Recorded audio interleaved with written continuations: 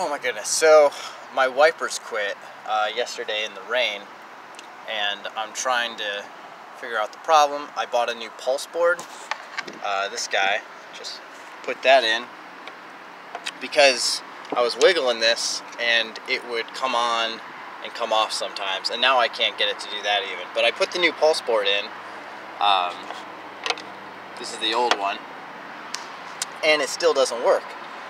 So, was trying something else. I actually have, I have the wipers on now, and as you can see, nothing's working. And I was thinking maybe it's a bad ground, so I just hooked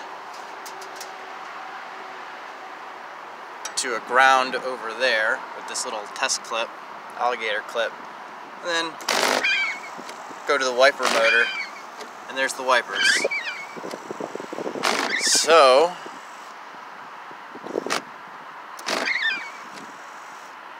I gotta find where the bad ground is. That should be fun. Alright. A lot of times wiper motors, well, not a lot of times, but sometimes they're grounded just through the motor onto the firewall.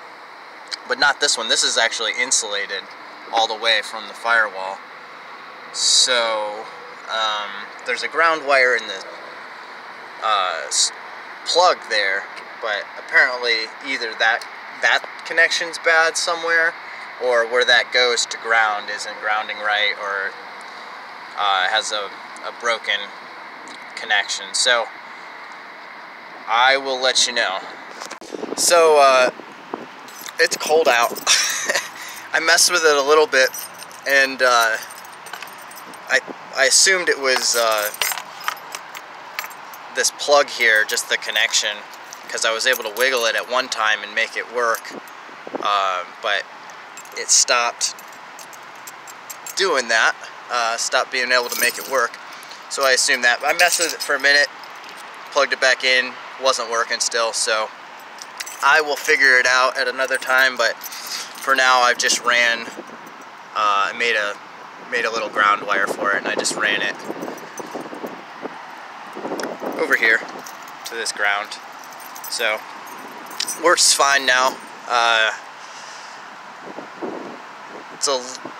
It's not my favorite way to fix things, is to rig, but for now that'll work until I figure it out.